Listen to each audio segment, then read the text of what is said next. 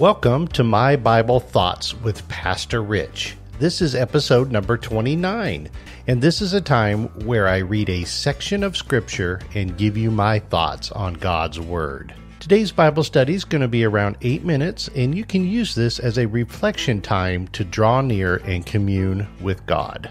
I'm Pastor Rich. Thanks so much for being here with me.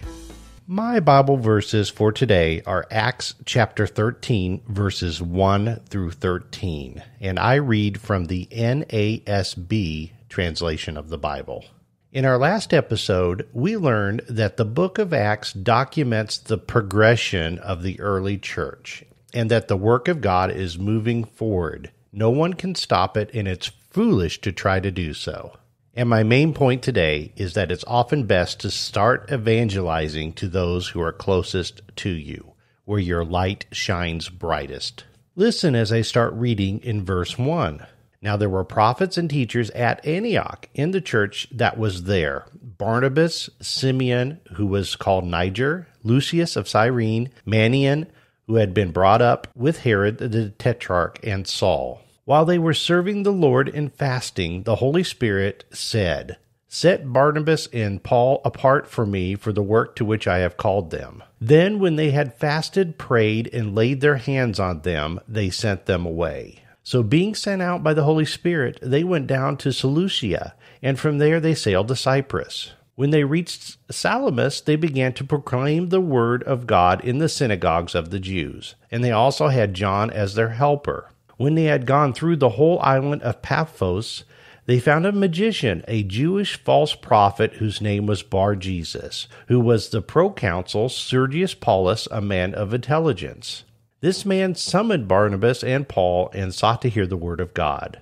But Elymas, the magician, for so his name is translated, was opposing them, seeking to turn the proconsul away from faith. But Saul, who was also known as Paul, filled with the Holy Spirit, stared at him and said, "You who are full of deceit and fraud, you are the son of the devil. You are the enemy of all righteousness. Will you not stop making crooked at the straight ways of the Lord?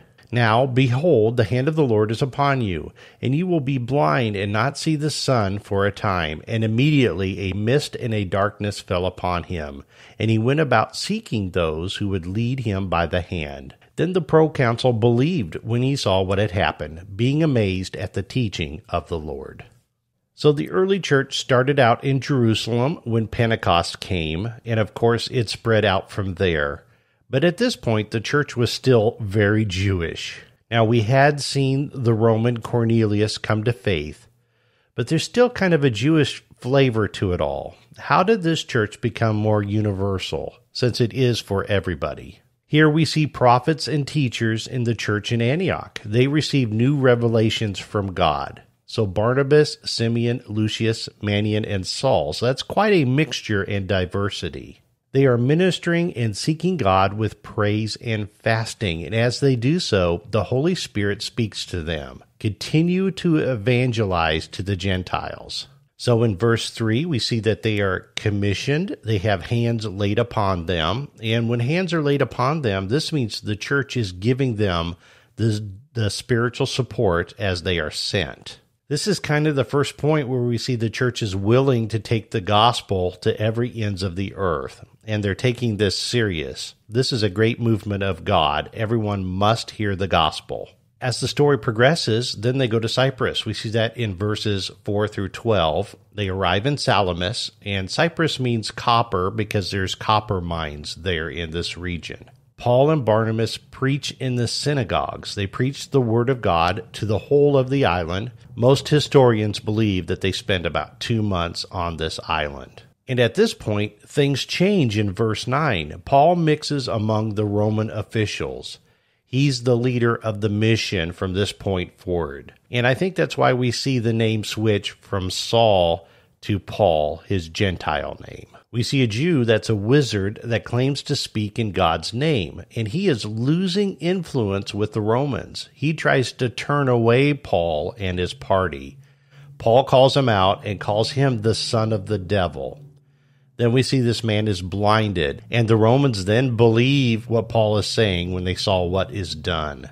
It was a combination of a miracle and the teaching of the Lord that brought this Roman man to faith. We see a Roman official converted. Now, I believe they started in Cyprus because that is where Barnabas is from. We should always start evangelizing where people know us best. In fact, the church in Antioch had been brought into being by Jewish men from Cyprus. So I think that's why this church has concern for the people there and why they helped commission this party to go there. They had concern for their homeland. And I think you must always be willing to tell someone that's closest to you. Those are my thoughts on Acts chapter 13, verses 1 through 13. In our next episode, we will begin in verse 14. Now, on this podcast, the Word of God is lifted as the authoritative, real, and accurate Word straight from God. But I also want to put an equal importance on prayer time. I want to encourage you to pray along with me no matter where you're listening to this recording. Let's pray. Heavenly Father, thank you for this early church. Thank you that it was a commissioning church. Father, thank you that this church is for everyone, everywhere, even today, that no one is left behind that truly wants to know you. Father, as we go through the book of Acts, convict us and teach us. Give us bravery to speak this truth as we learn it to everyone, no matter what the consequence. And Father, may we never forget that Christ is very much alive today when we speak this truth. He's watching and He's waiting for us in glory. Dear Lord, we thank you for your word, that it is all sufficient, nothing else is required to be convinced of our sin and receive salvation, that we might testify you for your glory. Give us bravery, courage, love enough to testify to anyone who will listen. My prayer today, Lord, is that if there's anyone listening that does not know Jesus as their Lord and Savior, that the conviction of the Holy Spirit work on them. And as we depart for today, Lord, may none of us forget your Holy Son who died for our sins and now sits at your right hand, very much alive and in glory. Amen. So that's episode 29, going verse by verse through the book of Acts. And if you haven't listened to the rest of the book, I suggest you start in episode number 1 and you work your way through with me. I pray that this study is edifying for you.